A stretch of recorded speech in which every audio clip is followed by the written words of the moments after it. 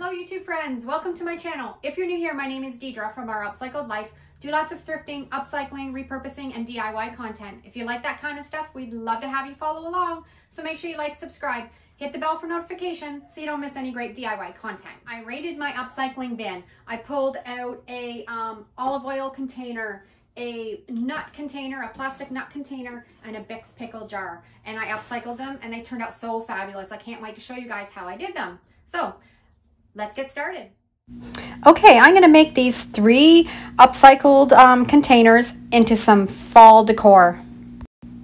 First project, we're going to upcycle this olive oil tin container. The first thing I'm going to do, I've got a little X-Acto knife and I'm going to cut out the nozzle of it so it lays flat, and this is going to be the bottom of the project. And now I'm going to spray paint it with my Rust-Oleum primer and paint, spray paint in black. Now before I did this, I made sure I took it inside and I put it in a sink full of hot soapy water, gave it a really good rinse, and then I wiped it with an alcohol wipe because the oil will make the paint not stick. So you want to make sure you have it super clean. And I'm just going to give it a real good coat over the whole project and then let it dry completely.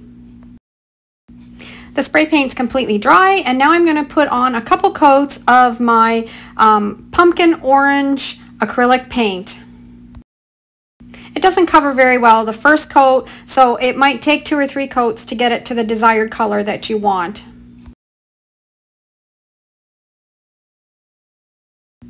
Okay, and I'm going to put some graphics on. I'm going to use a jack-o'-lantern face. I think this is so cute with the little eyelashes. This graphic is available in my Etsy store if you want to grab them. Actually, it's a set of 4 jack-o'-lantern faces. And make sure you use the code SAVE50 and you can get 50% off all of my graphics in there. And I'm going to do my Mod Podge reverse graphic transfer on this project. If you've been watching, you've seen me do this technique before. It's really easy. You use your Mod Podge in matte finish and you just put a light coat over your whole graphic, flip it over, and then let it sit overnight, and then you're going to rub the paper off. I love using this technique. It works so perfect for so many different projects, and it allows you to do it a lot more affordable than using stencils or a Cricut. Just print it off on my LaserJet printer, and then I'm flipping it over right now, and I'm just going to make sure I rub out all the bubbles and wrinkles, make sure it's laying nice and flat, and then I'm just going to set it aside. Don't touch it. You want it to be dry completely until tomorrow.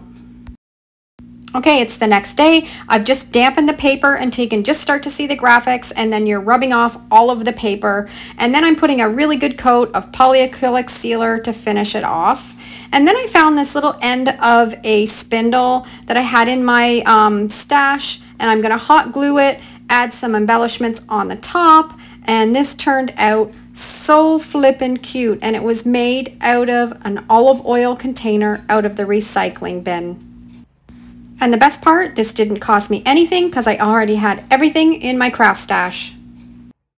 Okay, on to the second project. We are going to work away at this pickle jar. I am going to paint it with my homemade chalk paint. I find chalk paint works the best to adhere to glass. Acrylic and latex paint does not work very well, so I'm going to put a real good coat over this whole glass jar, let it sit and dry really well in between coats, and it'll probably take 2 coats, and then the last coat I'm going to take a little sponge, because sometimes when you're painting with chalk paint you can get little lines left in the paint, and when you take a sponge afterwards it just gets rid of all those little lines and just makes it a much nicer finish.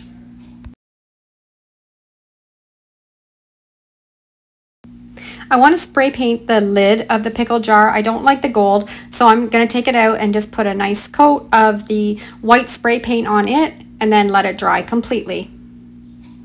And then I've got some fluoroform I got at the dollar store. I'm going to cut it out in the shape of the lid, and I'm just going to take a sharp knife and just kind of draw around it just to trace it, and then cut out a circle form the same size as the lid. I've got that circle shape all cut out. I'm taking my hot glue and I'm just going to glue it to the top of that lid.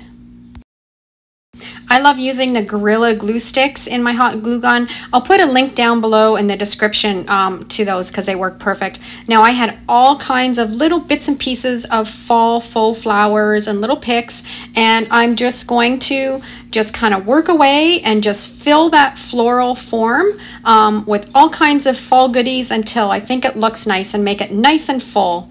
And this is how it turned out. I think it looks really great, and it's all glued together on top of that lid from the pickle jar.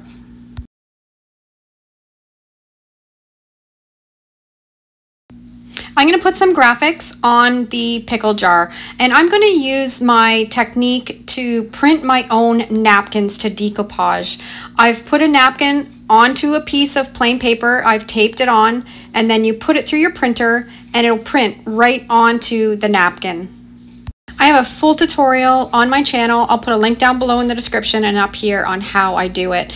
Now I've just got a page sleeve, and I'm going to take my graphic and cut it away from the paper, and you just want to cut it a little bit bigger than the graphic so you can have a little bit of room to work with it. And what we want to do is I'm going to place it down on this plastic sleeve, and then I'm going to take a stiff paintbrush. Now you can see, once I peel it away, you can see the actual napkin with the printing on it.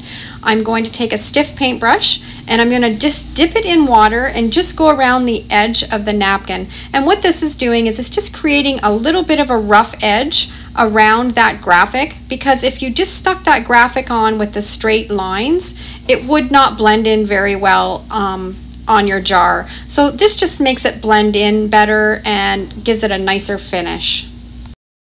And you just have to make sure you have a little stiff paintbrush. Just dip it in the water and just go around your graphic. As you can see how it's kind of created a rough edge, and just work away at that.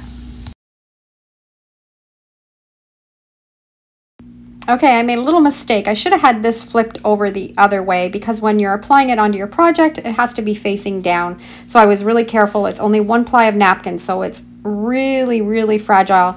So I flipped it over, and then I'm just gonna put some water on it, I have a little bit of water on this sponge, and you want to completely wet the whole napkin. This type of decoupaging is called a water transfer, and it works really well. You just have to be really patient with it and be really gentle with the napkin. I'm just kind of gently pulling away any wrinkles that might have come from when I put the water on it. And then I'm just going to take a little rag and just very gently just get off any excess water on that napkin.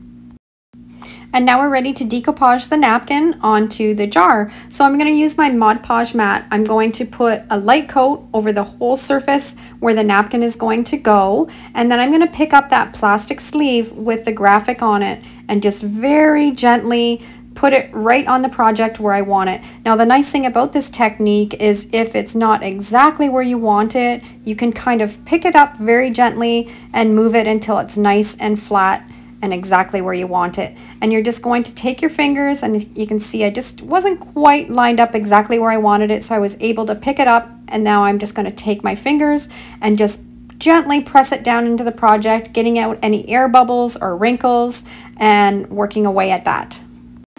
You can do this method on a laser jet or an inkjet printer.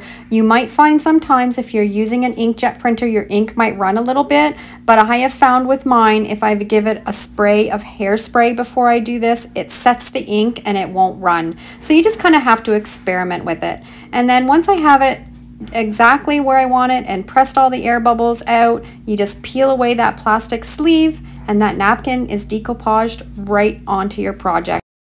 And you can see all the edges have blended in really well. I think it looks fantastic. I'm going to add a polyacrylic sealer, some embellishments, and then I'm going to take that lid that I made and I added all the faux flowers and little fall bits and pieces to it, and it fits right on top of the jar. And look how darling this is. It turns out so fabulous, and you can fill it up with little goodies and give it away as a gift, or just set it on a mantle or a table for your fall decor.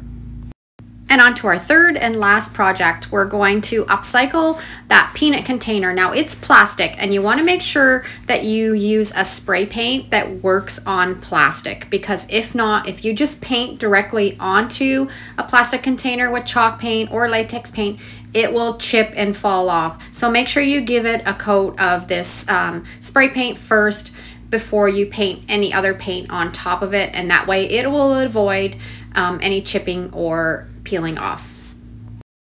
Once you have a coat of this spray paint on, it will allow you to use your paint, any type of paint that you would like, your latex, your chalk paint, or your acrylic. And I'm going to put a coat of my chalk paint on top of this. That's just your preference. You can just use a spray paint if you want, but I like the look of the chalky texture on my projects, so I've let the chalk paint dry completely, and I'm putting a coat of my homemade chalk paint on top of it. Okay, and now we're going to put some graphics on this project. I'm going to use the same method again, using my homemade napkins to decoupage with, putting them into my printer, and then printing out the graphics on top of that napkin. And like I said before, I have a full tutorial. I'll put a link down below so you can check that out. And then I'm going to just cut it out to size to fit my project. This graphic's also available in my Etsy store if you want to grab it to try it out on your projects. Remember, use the code SAVE50 for all my YouTube friends so you can save 50% off on all the graphics. I'm just cutting it down to size, and then I peel the napkin away from the paper, and we're ready to use the water method to decoupage it onto my project. Now I'm remembering this time to turn it facing down so I don't have to flip it over after. And I'm just going to take my little paintbrush and just make the edges a little bit ragged so they blend into the project better. And these protector sleeves, you can just buy them at the dollar store. If you look with the office supplies, I always find them there. And they make a really great base to do this technique on. I'm just going to dampen the napkin so it's nice and wet, get all the little tiny wrinkles and bubbles out of it, take a little rag, get all the excess water off, and then we're ready to pick up that plastic sleeve and lay it on the project. And just going to put a coat of my Mod Podge mat, and then lay it down exactly where I want it, press out any air bubbles, any wrinkles, and then you're going to peel away that plastic sleeve, and you've got your graphics decoupaged right onto your project.